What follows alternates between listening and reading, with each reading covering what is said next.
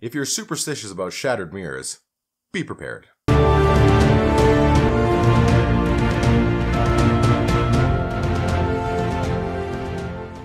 Hey guys, it's G from the F Word here to review the BBC One and Netflix collab. Matilda Grey, a very proficient cellist, ready to do a show, and something had happened to her mom earlier on. Her mom shows up, goes to give her flowers, pieces out. Matilda follows her, and only to find that she kind of stops and slits her own throat. Kind of a pretty crazy experience when you have no idea why. So Matilda tries to figure out why. It leads her to the Welsh countryside, to this place called Dean House, and she finds that her mom is connected to a 20-year-old case of a missing girl named Karis. She eventually starts meeting all the other players involved, and we kind of have a whodunit, what's going on, psychological horror thriller with lots of busted mirrors. So I love the character of Matilda Grey. When that initial moment happened, when her mom committed suicide, there was utter shock in her that felt very real. I would imagine that's a very difficult thing to pull off well as an actor or actress. Even better was the scene after, when she's sitting there mourning and crying about what happened. She did such a good job that I felt uncomfortable being there, because this is her moment. This is something that she's going through.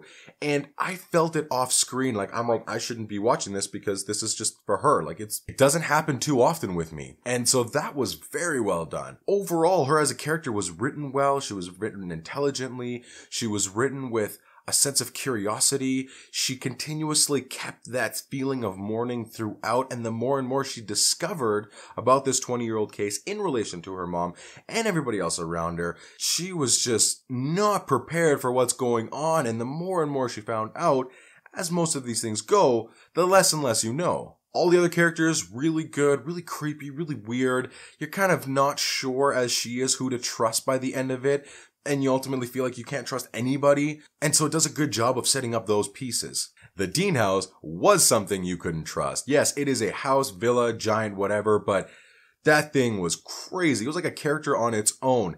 Tight corridors, lots of doors in general, hallways, that whole thing, but the way it was shot really made you feel uneasy about what's to come. Every room was just a little bit more off than the next, as it goes up and down and throughout the whole house and around the courtyards and everything like that. You just feel uncomfortable, which was really cool, making that almost a character on its own. At least that's what I got out of it, was the music. The sound design in this I love. They incorporated the fact that she's a cellist into the soundtrack by having a very heavy cello presence in there.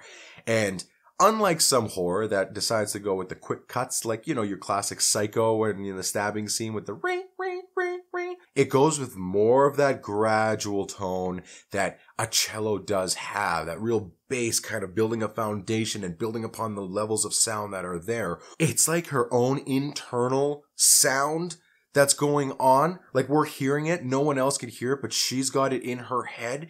It seemed like it was very personal, and it worked really well as everything was going on, building more and more tension. And they also, regarding the 20-year-old case, incorporated the weird horror aspects, paranormal aspects of that with the sound as well, giving its own faceless thing a theme song. And it was really creepy when you hear it first kind of seeping in.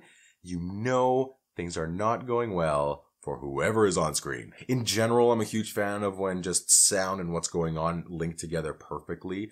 And this did that really well, especially the fact of, yeah, you're gonna have the cello in there being prominent because she is a cellist, and having that be the central kind of foundation to build all your tension from. And lastly, I would say the cinematography is really good. It is very bleak. It is very morose. There are scenes with the forest and in houses and in the town and everything like that, and it looks really interesting. The other thing I noticed is that they use shapes in a very cool way. The way that some of the shots are done, especially one of the opening shots, it's an overhead shot, and you see just so the simplicity of the shapes, and it looks just very cool with what's going on. And they don't do it throughout the whole thing, but when it does come in, I thought that was really cool. It's something I picked up. You may not pick up the same thing, but if you do, cool.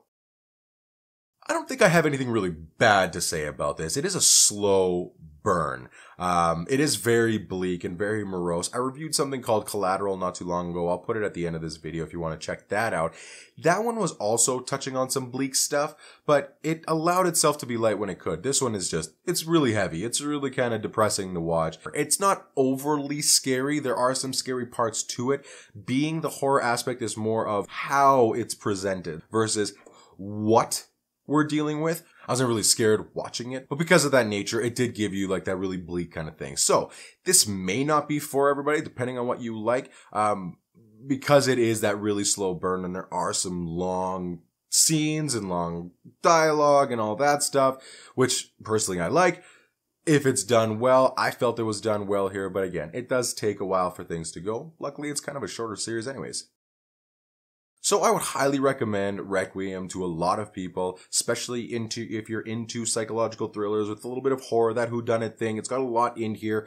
The performances are good. A lot of the shots are good. Like I said, the music is on point. There's a lot to really like about this.